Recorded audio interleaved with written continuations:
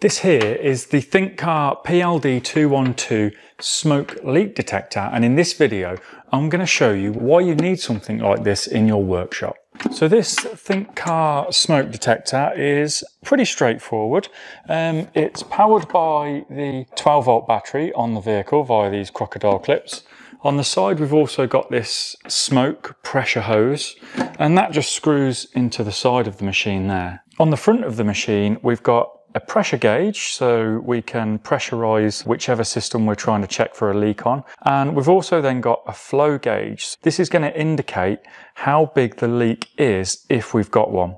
This button here then will turn the smoke on and off for when we need to then look for a leak. It's also possible to turn the pressure up and down, and we'll have a little play with that when we put it in the vehicle now. Before you get going, you're going to need to put some smoke inside of it, and that usually comes in the form of baby oil.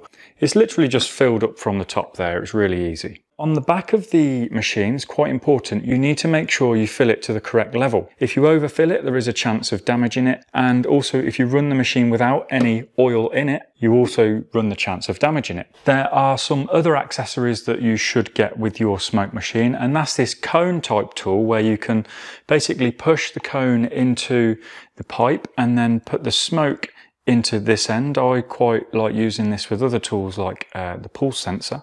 And this tool's really cool. So for when that cone doesn't help you, we've got this inflatable bung, which you just pump up inside the pipe that you want to test. And then you put the smoke machine in this end, and the smoke and pressure comes out through the middle of the tool.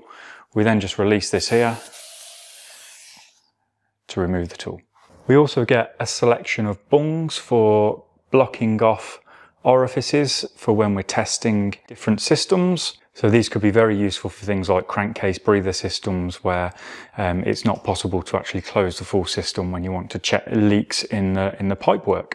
So I've removed the airbox off this Volkswagen diesel engine, and unfortunately the cone doesn't fit in there. We've got a sharp kind of right angle there on the hose. So what we're going to do is insert the little inflatable bung like that, and now we can see that that's sealed that air pipe nicely, so we can now pressurize the system through this hose. Okay, so let's connect up the power supply to the vehicle battery, and we can hear now that the smoke machine has kicked into life. What we've now got is air being blown out of that pressure pipe. It's currently set on a low setting, so let's now put it inside that intake bung, and let's increase the pressure to maximum. So this leak flow detector at the minute is all the way up there, and it's quite sensitive because it's down to pick up leaks that are 1 millimeter plus. Now the thing that we've got is we are pressurizing the whole intake system, and it's quite likely that there's an intake valve open and we're going into the crankcase and around all there. In fact, if we pull out this dipstick, we can hear that we just got a load of air pushed out of there. However, I've put a small leak on here, so let's turn the smoke on and see if we can find it. Checking for intake leaks on diesel engines is really important, especially for DPF problems. Now, the engine management system can't detect leaks smaller than 10 millimeters, which is crazy. You'd think it'd be able to do that, but it can't. And if you do get a problem like that, then the DPF will block very quickly. So let's get the light out and see if we can see any smoke anywhere. All right, see that there? We follow that down. You can see where it's coming out of here. So I've literally just unscrewed this a little bit, okay? So you really do kind of need the torch to see it. I mean, without the torch, it's kind of difficult to see. However, when you get the torch on there, you can start to see that smoke coming out of there.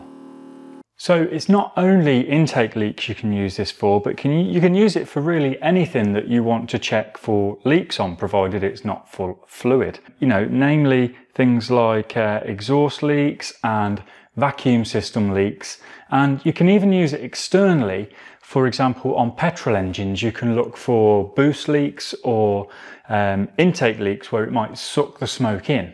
So it does get a bit messy, but you get the idea. You can go around various parts of the pipe and look for that smoke to be sucked into intake pipes, or possibly vacuum hoses and vacuum systems and things like that.